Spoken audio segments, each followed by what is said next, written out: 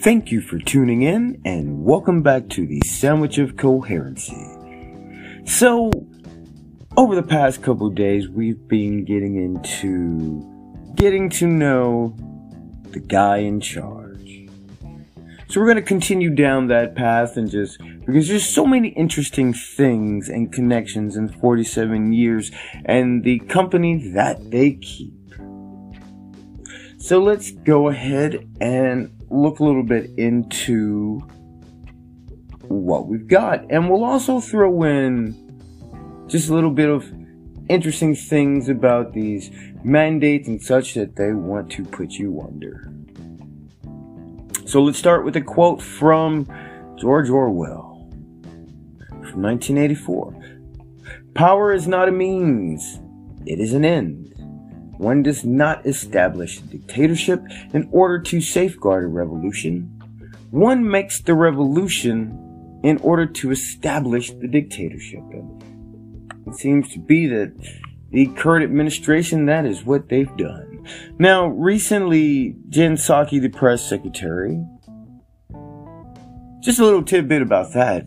The dealings with Hunter Biden in Burisma, it's kind of ironic that was up in debate and there were questions about that whilst Joe Biden was vice president. And Jen Psaki just happened to be the press secretary for the State Department at the time, even stating that, well, it's not a big deal. The government's not worried about it. He's a private citizen. Well, looks like they probably should have worried about it. But let's get back on track. So recently she was stating that the major holdups that seem to be happening in the administration is the fact that the Republicans are holding up the confirmations of his nominees. Now, I've talked about a couple of these nominees, and you have to, when you find out who they are and what they have been about, you would have reservations about them as well. You have the one that was chosen for the Bureau of Land Management, who is an eco-terrorist.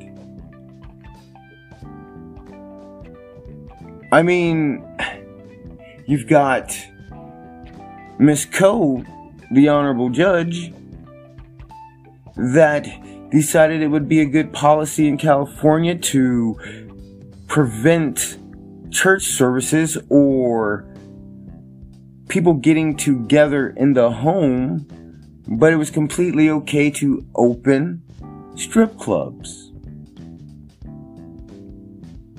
You've got Biden's choice for the Massachusetts top prosecutor, and when you find out what they're about, you would have reservations as well.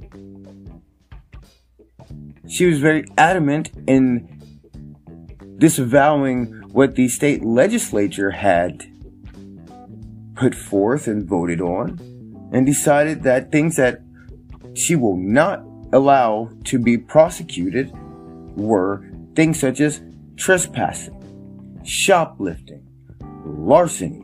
She believed driving with a suspended license is not a crime, which means if you get busted for driving under the influence, it really doesn't matter, does it? Because if you get busted again with that suspended license, it's not a crime. You will be sent on your way. She also believes that breaking and entering into a non-vacant property, not just a vacant property to escape the weather elements, is not a crime and will not be prosecuted. Now, granted, nobody should be out in the cold, but I'll be damned if in the middle of the night you're just gonna break into my house amongst my family and I and think you're just gonna crash over. She doesn't believe wanton and malicious destruction of property is a crime. So these are just a few of his nominations. And once you become aware of whom these people are, how could you question why anybody would hesitate in confirming them? You've got his Justice Department nominee, Gupta, which is very adamant about abolishing police. You've got Kristen Clark, whom is also adamant about abolishing the police, and these are the people that they want to put in charge of attempting to protect you. So, keeping in that vein, let's just have a look at a few bits of, well, let's just have a look at the president. Let's just look at some of the things that we know about the current president that people may have missed over, aside from the fact that he was vice president during one of the worst economic growth periods since the Great Depression, at a time when 14 million Americans left the workforce. 800,000 fell into poverty by 2016. So, we're looking at that, and it's just, I don't understand how people were so blindsided by the fact that this is what was being put forth. The media did an amazing job of covering and lying. Let's just have a look at the Hunter Biden laptop fiasco. The computer shop owner was smart enough to back up the hard drive. So when he gave it to the FBI sat on it and said it was a nothing burger. And then they decided, when they did release it, the media decided they weren't going to say anything about it because they adamantly admitted, well, they didn't want that to hinder the current president's chances of being elected. And so they opted out of informing the public about that until after the election. You've got the Democrats telling you, oh, this is a Russian plot. This is a plot from the Russians to keep Joe Biden from being president. And now they admit, yes, this is something it was never Russian, but we should look into it now. You have to be wary of these people. You cannot idolize these people. They will bring you down. They are not looking out for your best interest. Let's look back at what happened with Libya. With all the screaming of Black Lives Matter and racism and bringing up lack of equality and such, even though living in the United States, you have the easiest opportunity in life that you could really ever ask for. Hence the idea why the United States takes in 50% of all immigrants total of the global migration. So remember, Joe Biden was the vice president in that fiasco. Part of him, he part of that assassination of Gaddafi, which ramped up a Saudi Arabian slave trade of migrant Africans. Nobody likes to talk about that, and that seems to be something that everybody wants to avoid, but let's just call it out. There is a current slave trade of migrant Africans in Libya due to the vacuum that was caused by the Obama-Biden administration assassination of Gaddafi. And it's only gotten worse, and they haven't done shit about it, and they don't want to talk about it.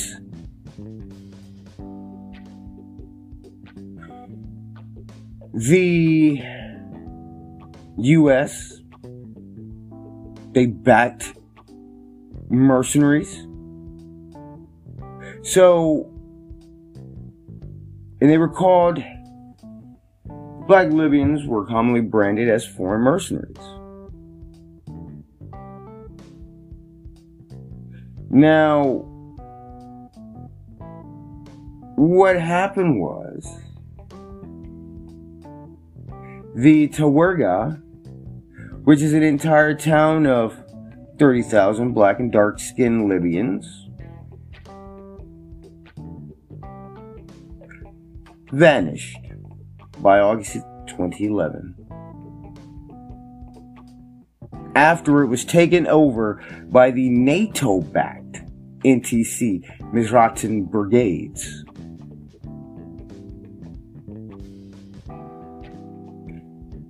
Let's think about that. 30,000 people. What do you think happened to them? Think they peacefully left? I doubt that one. I think, man, we'll just go ahead and not say it, but we know.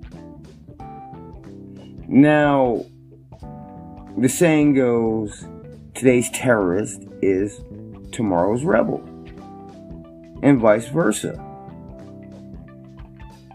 The group that was backed by NATO and the US were the Libyan Islamic Fighting Group, which was affiliated with Al Qaeda. I mean, we backed them because they were against Gaddafi. See, you have to remember, in one country, ISIS is your enemy, Al Qaeda is your enemy, the Taliban is your enemy, but depending on a different country that they might be in, well, they're your allies, and they're just fighting for their freedom, so we have to arm them. Because the difference between friend or foe is just based on what country that you're in at the time.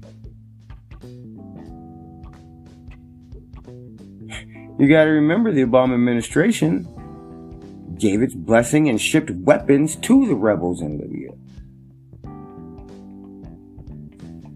So, this is what has led me to bring up these things, because the guy in office shares his, and when he shares his share of the blood. You're talking about a guy, this is your current president, who blocked all the attempts that the United States made to set human rights standards for dealing with China, for these intense trading measures. So,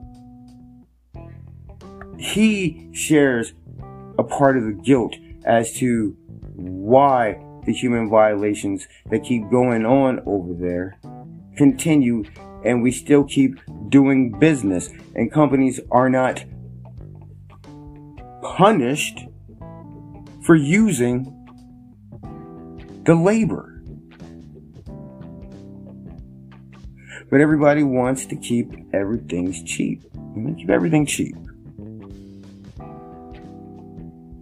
God forbid that $1,500 iPhone made in the United States should only still be $1,500, but if they had to pay Americans to do it, paying American wages, the price of that might increase by a few grand, and might constitute itself as a new payment, or rather a down payment on a new car. So, now, let's have a look at the company that they keep in. Let's look at those that we call to be the leaders And let's start with Elijah Cummings, the representative from Baltimore, Maryland. And let's just listen to what he has to say about the district that he decided to move out of. Because let's keep in mind, Maryland is a Democratic stronghold and has been for over 100 years. I want that to sink in. Maryland has been Democrat for over 100 years. When you hear the problems about Baltimore, they can try and blame all the outside people that they want, but that is their problem that they created. Now, the problems that Baltimore is faced with, that Maryland as a whole is faced with now, let's have a listen to Elijah Cummings in 1999. This morning, I left my community of Baltimore, a drug-infested area, where a lot of the drugs that we're talking about today have already taken the lives of so many children. The same children that I watched 14 or 15 years ago as they grew up, now walking around like zombies. This is only 40 miles away from here. That was in 1999. And I believe it was, 2019? Early 2020? When you had groups going out attempting to help clean the area up. And there were attempts made by the people that consider themselves the leaders of the city to stop them from removing tons of garbage from the streets. All the citizens were happy, especially the older citizens. They were quite happy to see that, because the leaders of their city neglected them and hadn't done shit for them, but they keep promising, oh, we're gonna clean it up. We're gonna fix it. One of the last mayors, Carolyn Pugh, whom was sentenced to 3 years in prison and 3 years of probation for fraud by selling her children's book to non-profits in order to get that tax-free money to raise for her mayoral campaign. And she had been doing this for years, so God knows what else she did in that little time she was the mayor from 2016. But let's just have a listen to the mayor. And I have to tell you, this is just absolutely hilarious. This is Mayor Pugh from Baltimore in 2018. So let's have a listen to this report. About a year ago, city leaders identified some of the city's most violent neighborhoods. What the hell? We should just take all this down. To target. Oh, you can smell the rats. Under Baltimore's Violence Reduction Initiative. Oh, Jesus. Just last week, we went with Mayor Pugh as she toured an East Baltimore neighborhood. It's a new one. I've been out here 54 years. It's a new one. Baltimore's Violence Reduction Initiative is about taking steps to rid communities of the cornerstones that contribute to crime. Oh, my God. You can smell the dead animals. Blocks of dilapidated... Oh, I know I probably shouldn't laugh, but I'm sorry, that's just hilarious. That's hilarious. Their first response is, we just tear all this shit down. Now look, that is from 2018.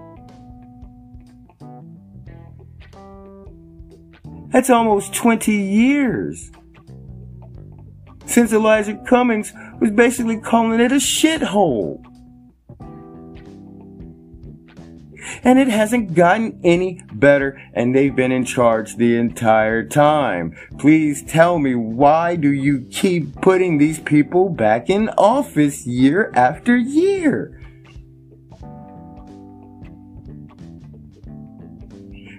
I mean, lunacy is doing the same thing repeatedly and expecting different results.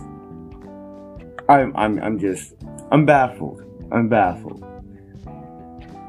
And so, to end this out, we're going to talk about something very important.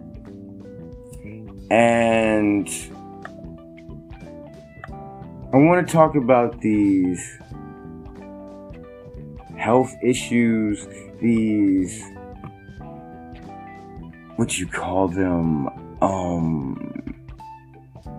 adverse reactions, and just good overall idea to give you a good idea, just a good thought process to hold on to when listening to what they're attempting to tell you, more or less when they lie to you. Because, as far as I'm concerned, at this point, it's a hit or miss with whether or not you're going to get any truth out of these people. So, what I want to start with is giving an idea of a report. This was reported in The Atlantic, and this is from March 2019. When it's important that you know this. In the growing 161,000 plus homeless population throughout Los Angeles and California, a few things have emerged. You've got tuberculosis. You've got typhus. Now, you've also got Shigella and Bartonella. So, now that's also being found in Washington State. But let me give you an idea of what we're talking about here. Shigella is bacteria that is spread through feces. Let's see, Bartonella, spread through lice. So we've got hepatitis A breaking out in heavy numbers. You know, and as they like to put it, typhus is a medieval disease. In California in 2019.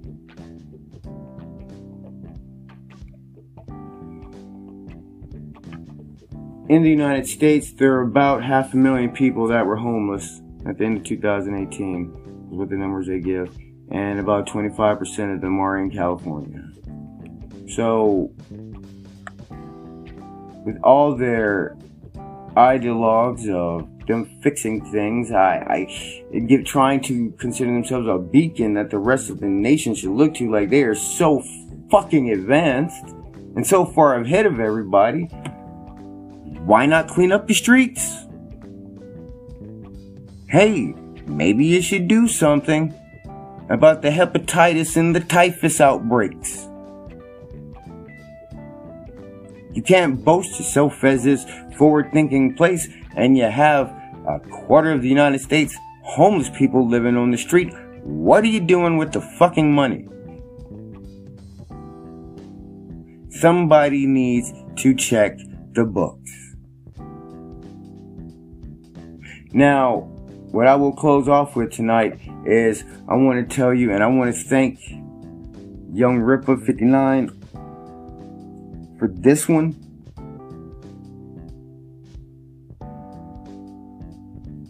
CFR, it's 29 CFR Part 1904, recording and reporting occupational injuries and illnesses. And if you go to the OSHA website, and if you were to go to the coronavirus frequently asked questions, and you go down to the bottom and you look up vaccine related, and it asks, are adverse reactions to the COVID-19 vaccine recordable on the OSHA record-keeping log? And DOL and OSHA, as well as other federal agencies, are working diligently to encourage COVID-19 vaccinations. Listen carefully.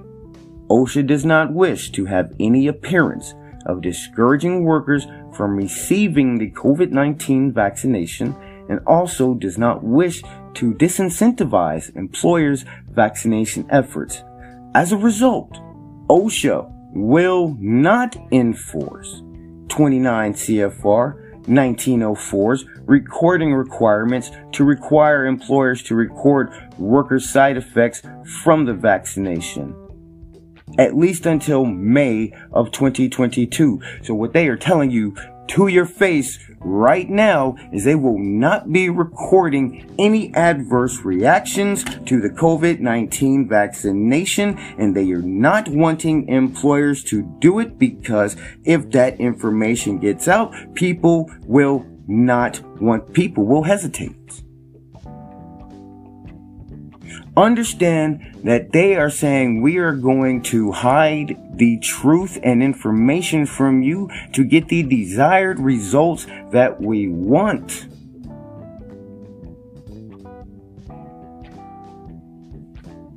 And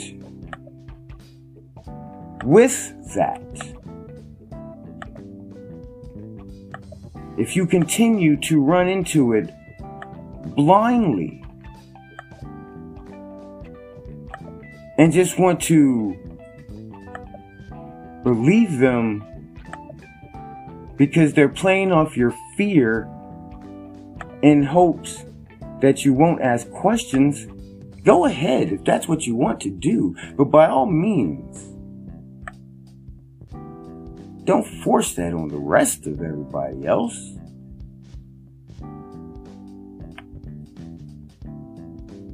Think for yourself. And despite what they might want you to believe or what they try and tell you, do your own research. That's all I ask, is do your own research. And I thank you for tuning in, and I hope you have a wonderful night.